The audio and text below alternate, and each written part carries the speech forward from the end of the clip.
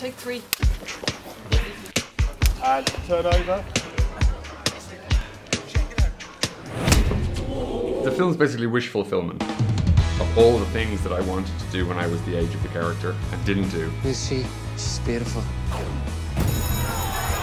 Well, the origins of the film come from our director, John's experience of his childhood. You'll be the new lad then. Shut up! When I was 12 and 13, we were kind of broke, and I was in this rough school, and there were a lot of kids who wanted to beat me up and, you know, didn't get where I was coming from, and I thought it would be cool to sort of just explore that a little bit with this kid. And that's where the film begins. Dance. Dance. Really what the film is about is that no matter what's happening to you when you're a kid, the bully would be after you, you hadn't done your homework, you didn't get the girl, but you had your music in your headphones and you were okay.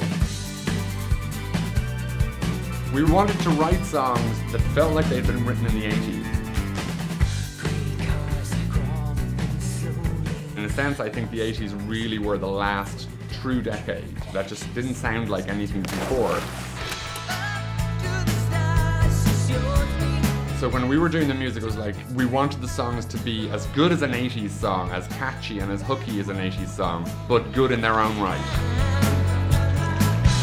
You just keep practicing, then one day your head, it's like, it just knows how to do it. John's a bit of a big child, really. Check it out. He's obviously such a talented guy, and I had complete faith in him. And like on the... Yeah, perfect. He's so different to any other director I've worked with, like, especially because it's his script. He wrote it so he can do what he likes with it. When he's pulling you back in, it's like my hat. And if something doesn't feel right, then he's like, oh, okay, great, just don't do that then. What do you think? And it allows you so much more freedom to be really honest with this character. Look, there's the ferry heading to England. When I was a kid, there's one girl who used to carry her bag kind of like a baby, and she was like sultry, and she was 13 and I was 12. I passed her every day, but I never had the nerve to go up and ask her, you know, who she was. So the film is about what is it like to go up to somebody when you're that young and make an introduction. Haven't we been down the square already? No. And you're going across to this girl and you don't know what's going to happen next. You know, it's almost like your whole being sort of pops at that moment, you know? And I just kept on remembering that feeling every day that I was on the set. Okay, very good, again. You are truly on a hero's journey. Are you up to that? I think she's just an amazing human being.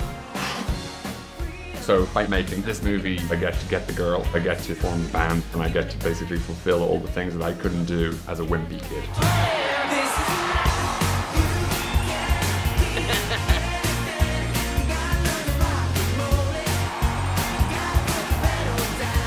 No woman can truly love a man who listens to Phil Collins.